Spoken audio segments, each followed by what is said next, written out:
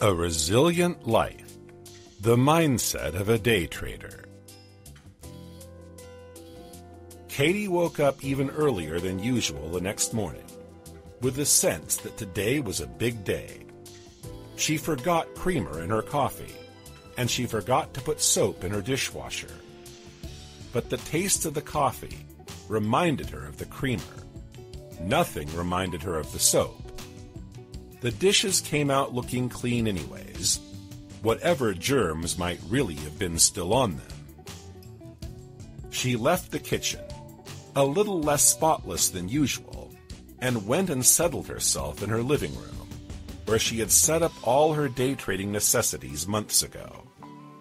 She had 3 monitors, which was more space than she really knew what to do with, a super powerful computer, and a backup internet connection, in case something went wrong with the Wi-Fi. She kept checking the clock every 5 minutes, though it was only 7 in the morning, and there were still a few hours to wait before the market opened.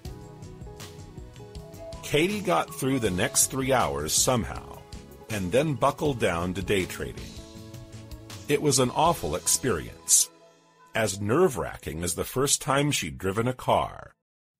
She was painfully on the alert the whole time, desperate to let nothing slip by her.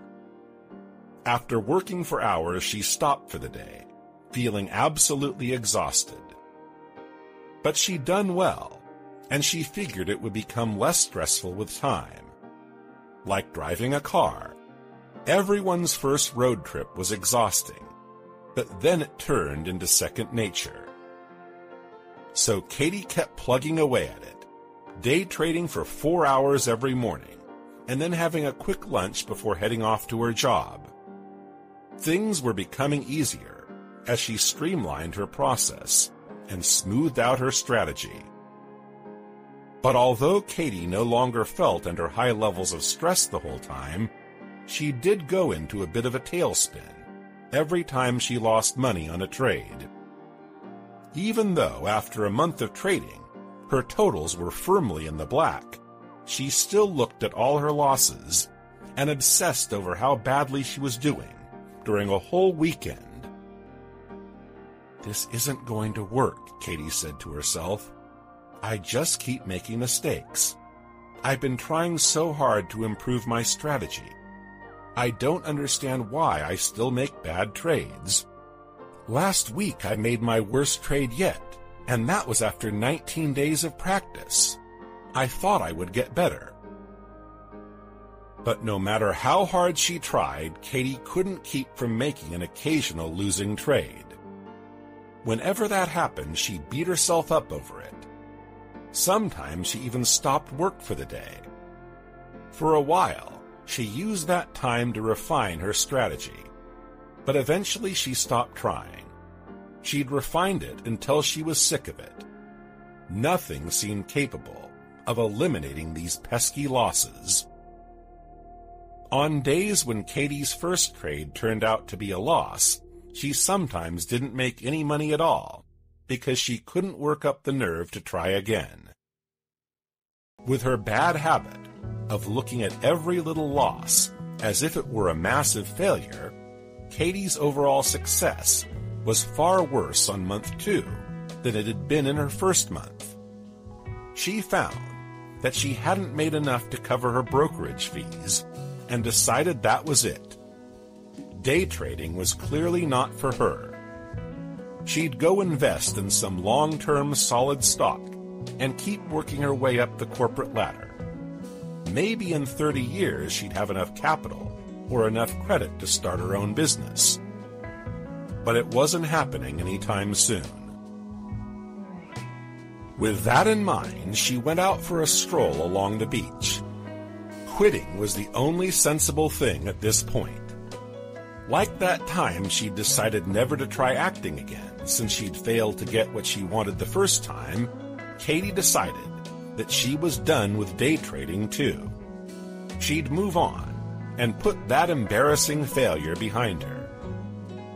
She sat in the sand for a long time, watching the crashing waves march solemnly up to the shore, deluge it in spray, Retreat, repeat. Over and over, in a soothing rhythm, the water fell, accomplishing nothing today, nothing tomorrow, but over the course of centuries, turning pebble after pebble into sandy bits. The sun, sinking beyond the horizon, lit the blue sky with gorgeous streaks of red and orange and pink. Slowly it set, as slowly as it rose every morning, to run its course along the silent sky, accomplishing nothing today, nothing tomorrow, but over the course of years, turning little acorns into mighty oaks. Katy had always been a sunrise person, always preferred the wild freshness of morning to evening's best light. But today, she felt the evening's charm, its haunting sadness tinged with hope, its silent promise of another better day to come. So she sat on until the last ray of light had faded from the western sky, and the crisp sea breeze brought her out of her reverie. She found that Aaron had left her a text message. "Where are you? I'm at your place to drop off the kitchen knives you asked for." Katy sped up in her walk, feeling guilty for having forgotten that tonight was the time she'd arranged for Aaron to drop off the knives she'd brought her from her last business trip. "BRB," she texted.